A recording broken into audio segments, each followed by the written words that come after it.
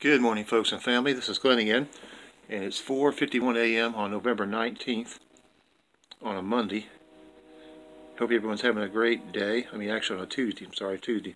November 19th on a Monday, on a Tuesday rather. Tuesday morning. Anyway, this is the word for today, part 2 for November 17th, 2019. Let's go right into the word today. I was working on some stuff here recently on the 17th. And I was working on some other projects, and the Lord gave me this word in my mind. This word came to me on November 17th, about a minute before 11 a.m. Talk about the vexation of the Spirit. Vexation of the Spirit. So let's go into the definition of what vexation means. Well, vexation of the Spirit means the desire to have material things, and that everything is meaningless. To have a vexation means to have something that's in vain. So in other words, you're wanting material things in vain. Okay, let's go into the book of the Ecclesiastes. It describes, it describes vexation in the spirit in several passages in the book of Ecclesiastes. So chapter 1, verses 14, 17 through 18. Chapter 2, verses 11, 17, 22 through 23, and 26. Chapter 4, verses 4, 6, 16. Chapter 5, verses 17. Chapter 6, verse 9. Chapter 7, verses 3 and 9. And then finally, chapter 11, verse 10. Let's go into the book of Ecclesiastes, chapter 1, verses 14, 17, and 18. Okay, Ecclesiastes, chapter 1, verse 14. I have seen all the works that are done under the sun, and indeed all is vanity and grasping for the wind. Verse 17 and 18, and I set my heart to know wisdom and to know madness and folly. I perceive that this is also grasping for the wind. For in much wisdom is much grief, and he increases in knowledge, increases in sorrow. Ecclesiastes chapter 2, verses 11, 17, 22 through 23, and 26. Ecclesiastes chapter 2, 11, Then I looked on all the works that my hands had done, and on the labor in which I had toiled, and indeed all was vanity and grasping for the wind. There was no profit under the sun. Verse 17, Therefore I hated life, because the work that was done under the sun was distressing to me, for all is vanity and grasping for the wind.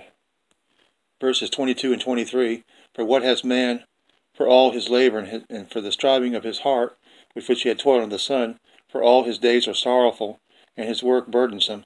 Even the night his heart takes no rest. This is also vanity.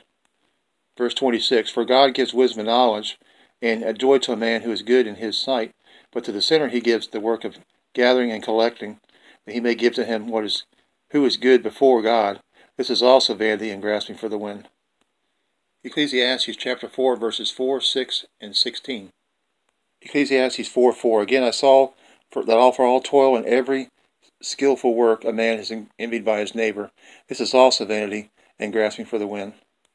Verse 6, Better a handful with quietness than both hands full together with toil and grasping for the wind.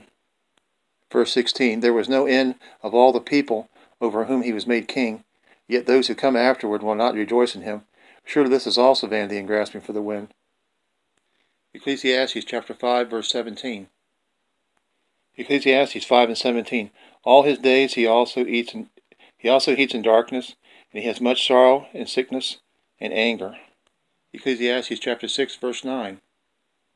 Ecclesiastes 6:9. Better is the sight of the eyes than the wandering of desire. This is also vanity and grasping for the wind. Ecclesiastes chapter 7, verses 3 and 9. Ecclesiastes chapter 7, verse 3. Sorrow is better than laughter, for by a sad countenance the heart is made better. Verse 9. Do not hasten your spirit to be angry, for anger rests in the bosom of fools. Ecclesiastes chapter 11, verse 10. Ecclesiastes chapter 11, verse 10. Therefore move sorrow from your heart, and put away evil from your flesh, for childhood and youth are vanity. Okay, folks and family, there's a total of 32 verses altogether. That's including Ecclesiastes. So the rest of these I'll go over.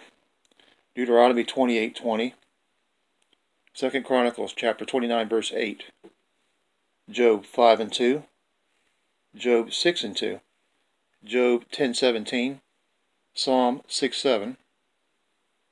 Psalm 10:14, Psalm 31:9, Psalm 85:4, Proverbs chapter 4 verse 16, Proverbs chapter 6 verse 14, Proverbs chapter 12 verse 16, Proverbs chapter 15 verse 16, Proverbs 21:19, Proverbs 24:2, Proverbs 15:16, Proverbs 21:19, Proverbs chapter 24 verse 2, Proverbs 27 verse 3, Isaiah 9:1, Isaiah 28:19, Isaiah chapter 65 verse 14, the book of Jeremiah chapter 2 verses 27 through 28, Jeremiah 4:18, Jeremiah 7:19, the book of Jeremiah chapter 11 verse 12, verses 14, the book of Mark chapter 3 verse 5, and finally Revelation 11 verse 10. Let's go to the book of Deuteronomy chapter 28 verse 20.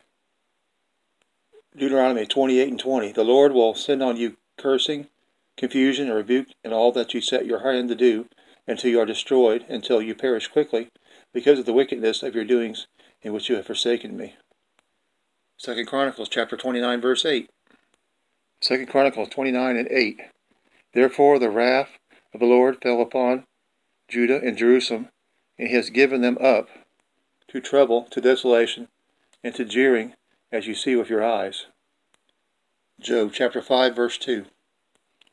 Job 5:2. For wrath kills a foolish man, and envy slays a simple one. The book of Job chapter 6 verse 2.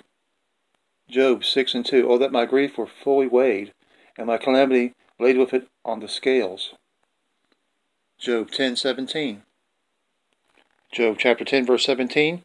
You renew your witness against me, and increase your indignation toward me. Changes in war are ever with me. Psalm 6 and 7. Psalm chapter 6 verse 7. My eye wastes away because of grief. It grows old because of all my enemies. Psalm chapter 10 verse 14. Psalm 10 and 14. But you have seen, for you observe trouble and grief, to repay it by your hand. The helpless commits himself to you. You are the helper of the fatherless. Psalm 31 and 9. Psalm chapter 31 verse 9. Have mercy on me, O Lord, for I am in trouble. My eye wastes away with grief, yes, my soul and my body. Psalm chapter 85 verse 4. Psalm 85 and 4. Restore us, O God of our salvation, and cause your anger toward us to cease. Proverbs 4 and 16. Proverbs chapter 4 verse 16. For they do not sleep until they have done evil, and their sleep is taken away unless they make someone fall. Proverbs chapter 6 verse 14. Proverbs 6 and 14. Perversity is in his heart. He devises evil continually. He sows discord. The book of Proverbs chapter 12 verse 16. Proverbs 12 and 16. A fool's wrath is known at once, but an imprudent man covers shame. The book of Proverbs chapter 15 verse 16. Proverbs 15:16. Better is a little with the fear of the Lord than great treasure with trouble.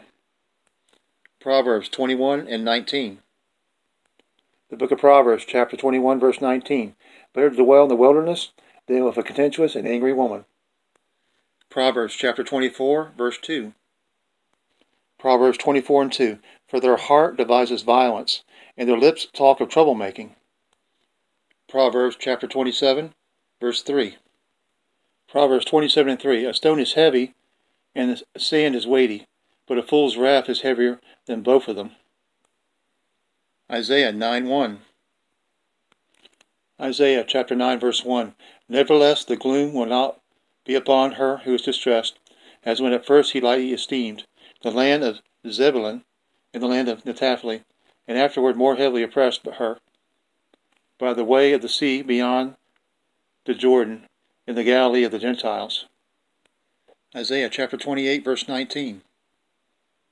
Isaiah 28 and 19. As often as it goes out, it will take you. For morning by morning it will pass over, and by day and by night it will be a terror just to understand the report. Isaiah chapter 65 verse 14.